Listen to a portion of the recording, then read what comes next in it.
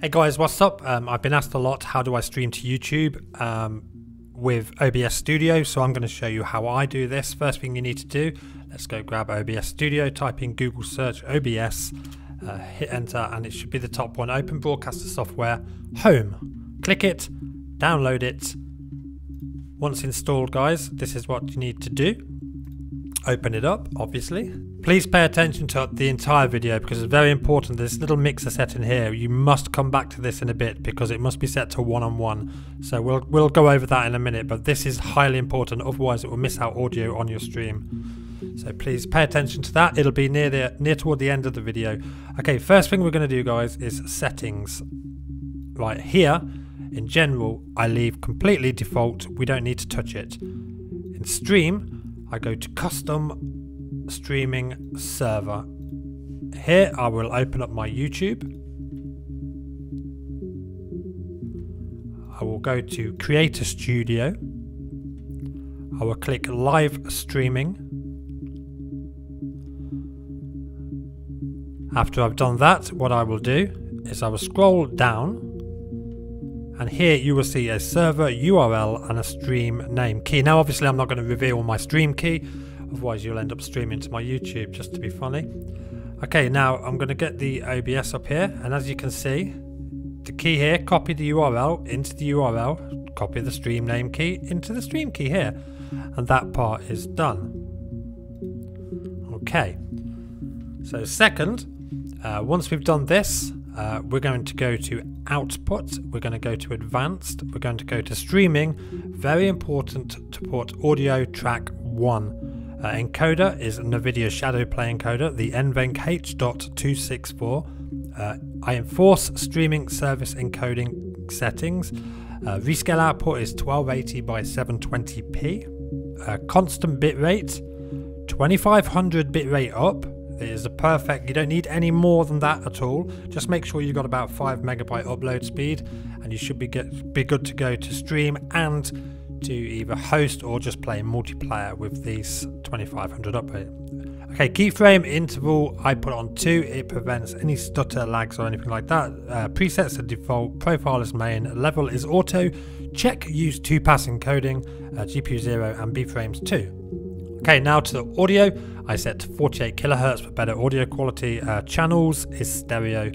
My desktop audio, always select your headphones, never a loudspeaker device, always your headphones. So your incoming voice and your game comes out your headset. And then it won't echo back down your mic, which is fantastic. Then select your microphone. The rest you can disable. This bit here, default, guys, don't need it. Video here, don't need that one. Hotkeys, I like to put F8 for start streaming, stop streaming, and I also like to add a mute mic option as well, an unmute mic.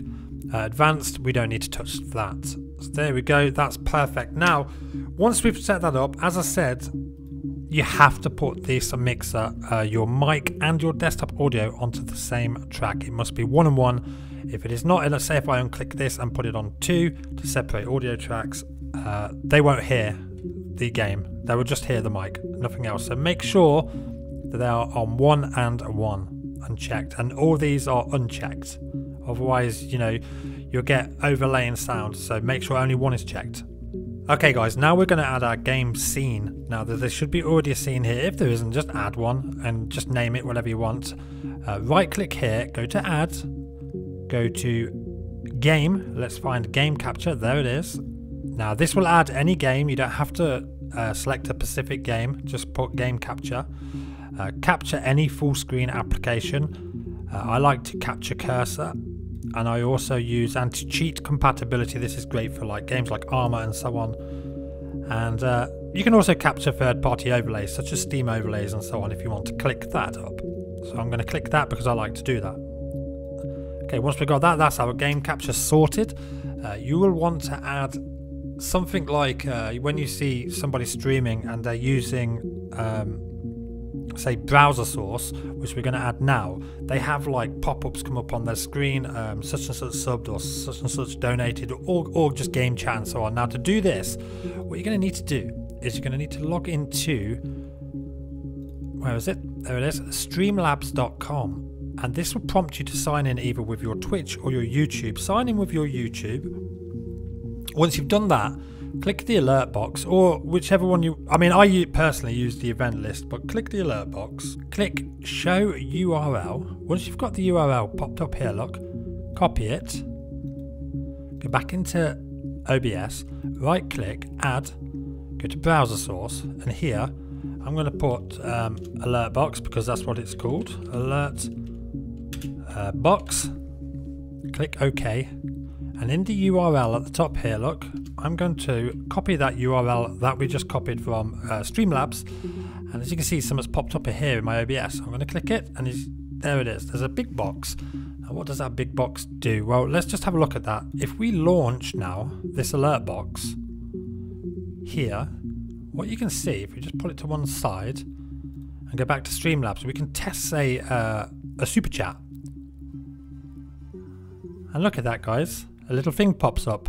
Now this is great because what you do is you drag this down and you put it onto your second monitor. You can see in big writing who is subbed or who's done whatever. So let's just put that back up.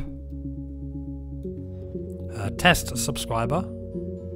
Look, brtcobra just subscribed, and it's perfect. And you can obviously adjust this, you know, within your OBS. You see it pops up there. Did you see that? Let's just do that again. So we go back to Streamlabs, back to alert box. Now we're going to do it again. We're going to test a super chat. As you can see, it pops up on the stream, and you can just adjust this with however you want to. There we go. We are good. That pops up, and you don't need to keep an eye on OBS to see who's subbed. You just leave this open whenever you're streaming, and you get it in massive letters, so it's perfect. What else do we need to cover? Yeah, let's go back to YouTube now. Let's just minimize this. Okay, so we're back at stream now, and here, this is where you can change your thumbnail for your stream. You can add your title, your description. Here you'll see the chat and so on. But what I tend to do is I go to view on watch page. I then pop out the chat like so. And then the information box, this big old green box here, so you can see who's subbed, is right there. You can just blatantly see it on your second screen. Just drag it over to your second screen, job done. And here you'll see the YouTube chat, and when you're streaming, nice and easy to see chat and who's subbed. And I think that pretty much covers everything. I don't know what else there is. If you want to add a camera, I suppose you just go down here, look, and you've just clicked down to video capture device, and then you add your camera, but I don't currently have one, but that's how you do that. It's nice and simple. But yeah, there we go. So that's my stream settings. Basically, dead simple, easy to do. There we go. That's them there. So I hope this video helped you out, guys. At the moment, you see that it's gone to video capture device in here. So when you do make changes, you will need to readjust the mixer. As you can see, it's gone a little bit mental. Video capture device, that is for the camera. You want to always turn that off. So yeah, now we're back to just 2 again. But yeah, there we go. Always check that mixer. Very important to be on one-on-one with mic and desktop audio. But yeah, I hope this video helped you out, guys. It's what I use, it's how I stream, and it works for me. Let me know what you think. Remember, it is only for Nvidia. Sorry AMD, but yeah, this is just lossless and nice and easy. But I'm going to go. Enjoy your streaming. See you next time. Bye bye.